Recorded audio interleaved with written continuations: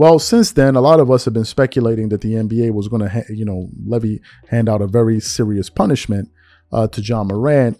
And some of us are just speculating that maybe the NBA is waiting for the NBA Finals to be over with, because now the Finals just started and we're looking forward to Game 2. So yesterday, prior to the tip-off of the NBA Finals, Adam Silvers was speaking to the press, and he was taking a myriad of questions from them. But then one reporter stepped up and decided to ask him about the pending situation with John Morant in terms of his suspension, because no one really knows what his suspension is going to be moving forward.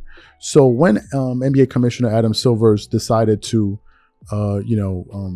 respond to the question, he said something that frankly surprised me, which was they actually discovered even more information. So what we want to do is want to play exactly what Adam Silvers had to say here about John Morant, and then we're going to really come back and get into this video. So take a listen to that. Adam, there's another investigation involving John Morant, and can you update us on where you are on the timeline, when you expect it to end? And since there seems to be not a lot of precedent for this situation, how do you assess what kind of punishment to deliver, if indeed there is a punishment here? So in assessing what discipline is appropriate, if that's the case, we look at both the history of prior acts, but then we look at the individual player's history as well. And so and the seriousness, of course, of the conduct. So those are all things that get factored. It's not an exact science. It comes down to judgment at the end of the day on the part of me and my colleagues in the league office.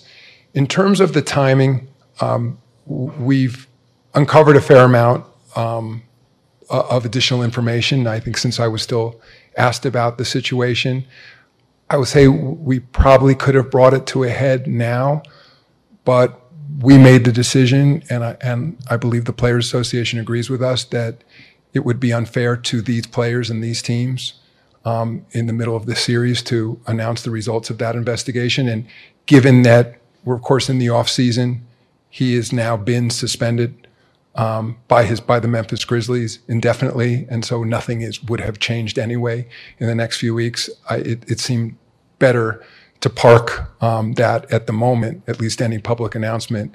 And my sense now is that shortly after the conclusion of the finals, we will announce the outcome of that investigation. So you heard what Adam Silvers had to say.